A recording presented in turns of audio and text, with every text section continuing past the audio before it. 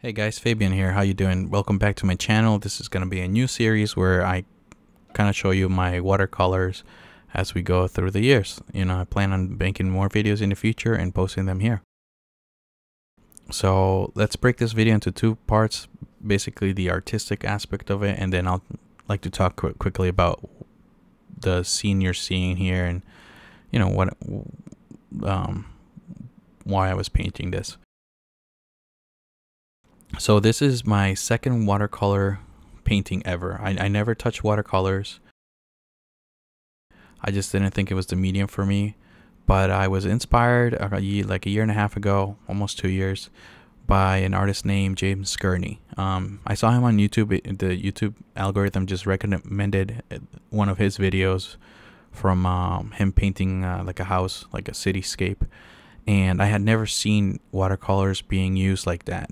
I think what I liked about it is that he was using watercolors with gouache. I wasn't familiar with that at the time, but it basically is a different medium, also water-based, that makes the watercolors like opaque, so you can have different opacity and you can do different textures with watercolors.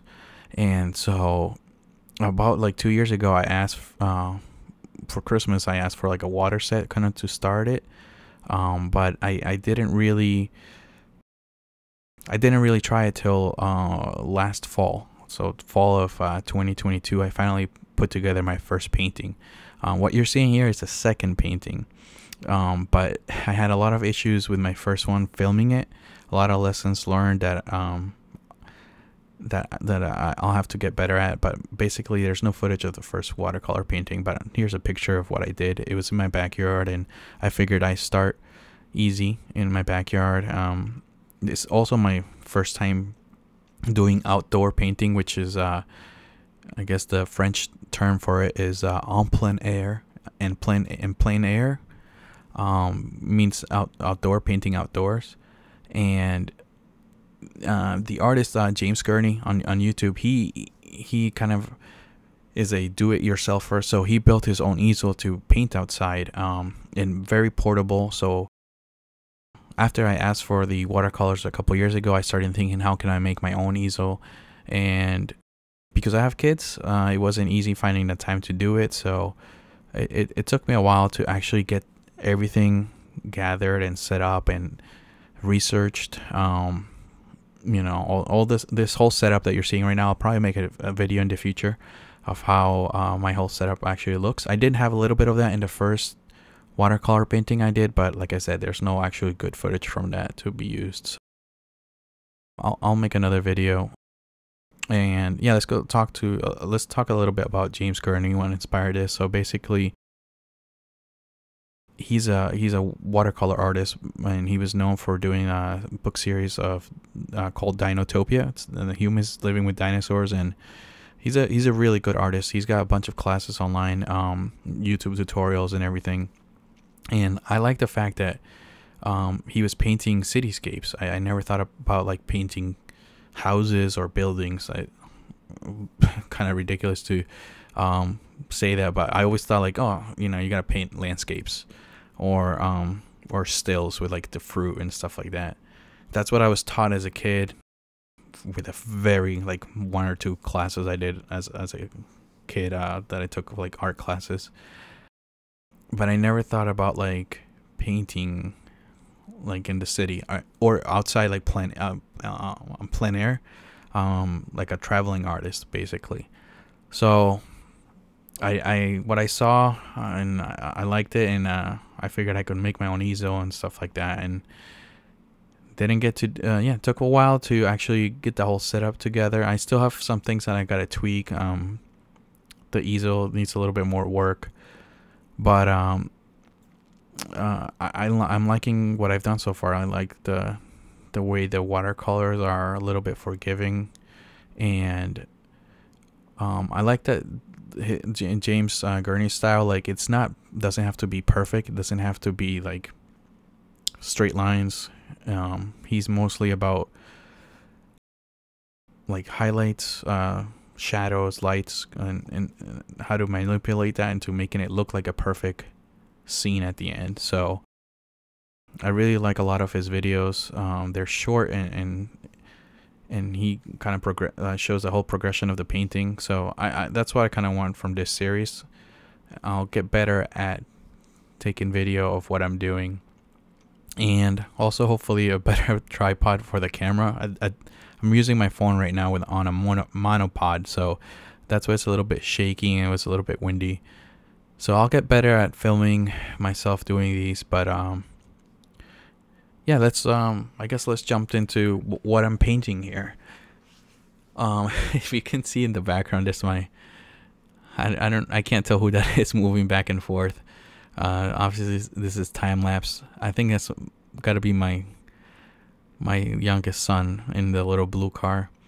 So basically, this is my sister's brand new home, completed in December of 2022, in a suburb about 30 minutes out of Raleigh, North Carolina.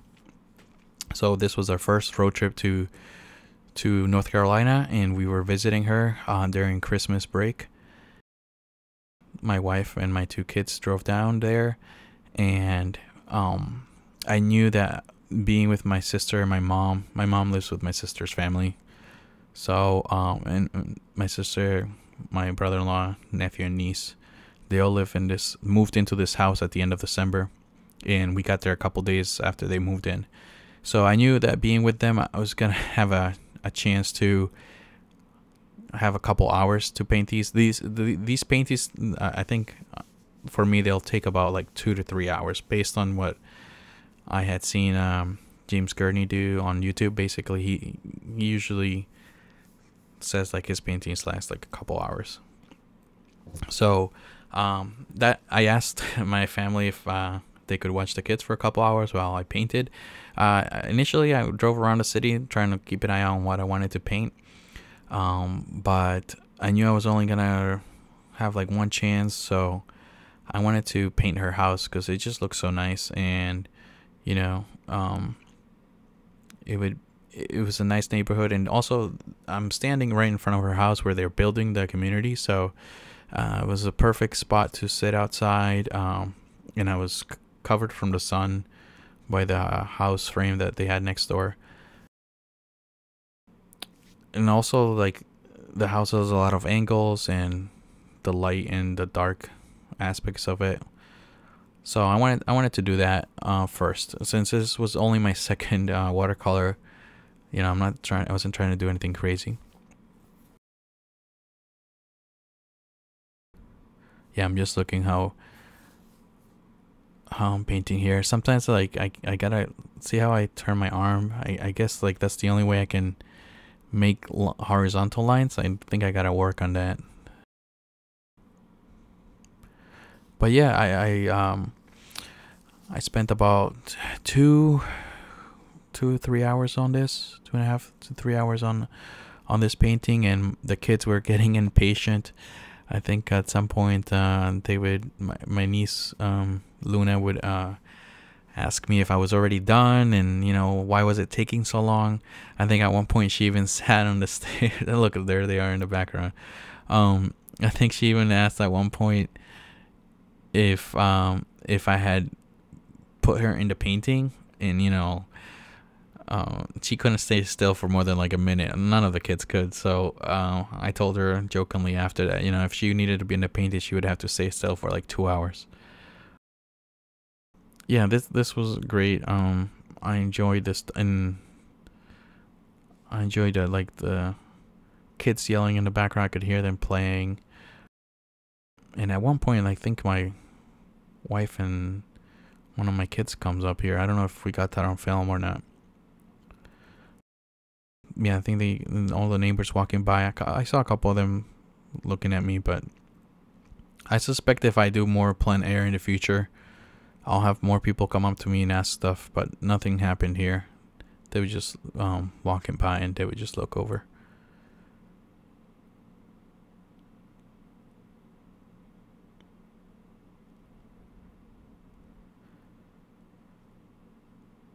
It was a really nice neighborhood too. I really like all the houses. There were other houses with similar aspects, like architectural aspects, that would have looked nice too on painting. So maybe if I go back there, I'll try something else.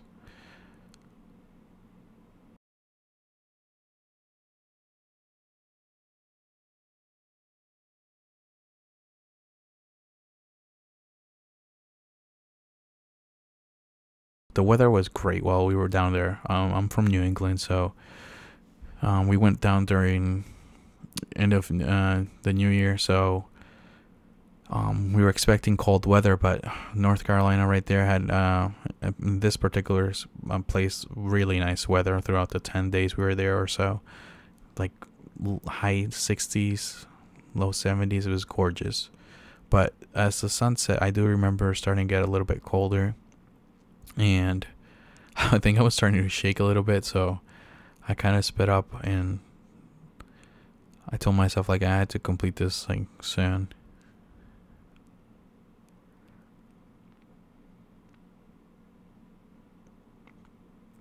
And right there, I'm painting my mom's car. She was happy. At the end, she told me she was happy that her car made it into the painting. I mean, I could see it from where I was standing, so I figured I'll throw it in there.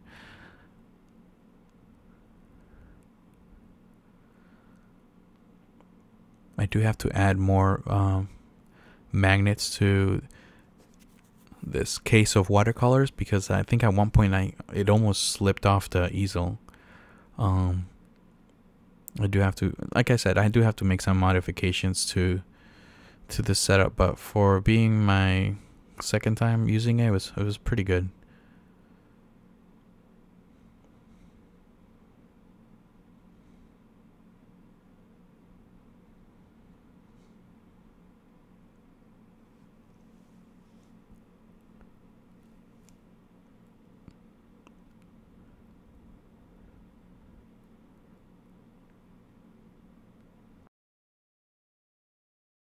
And I'm mostly doing this for myself and my family, so we can look back and over the years hopefully see how I started painting watercolors and how I progressed through the years. I look forward to having more videos and on discussing what inspires the future paintings, I guess. Alright, the video should be wrapping up soon, guys. Thank you for watching. I hope you enjoyed it.